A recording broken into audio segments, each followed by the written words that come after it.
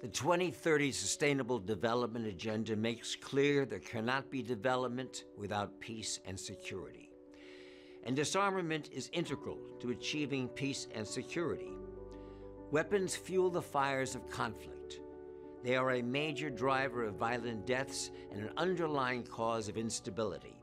Weapons destroy lives and livelihoods. The number of conflict deaths more than tripled between 2008 and 2014 to 180,000.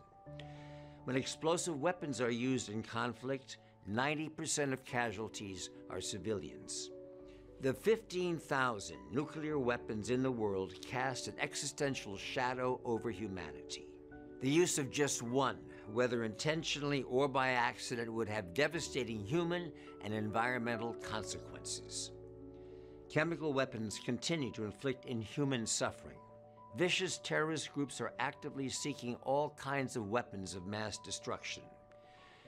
Disarmament, by eliminating or placing constraints on these weapons, removes the tools of violent conflict.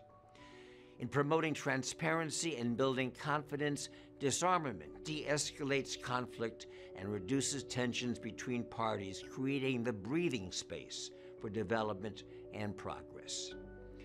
Disarmament is a core element of the rules-based international order that the UN stands for.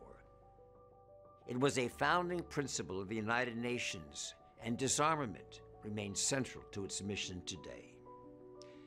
The UN's disarmament priorities are simple: to facilitate the international community's efforts to eliminate weapons of mass destruction, and to help bring transparency and regulation to conventional weapons in accordance with the principles of the UN Charter. Secretary-General Ban Ki-moon has said, "The world is overarmed and peace is underfunded. An overarmed world is an unstable and insecure one.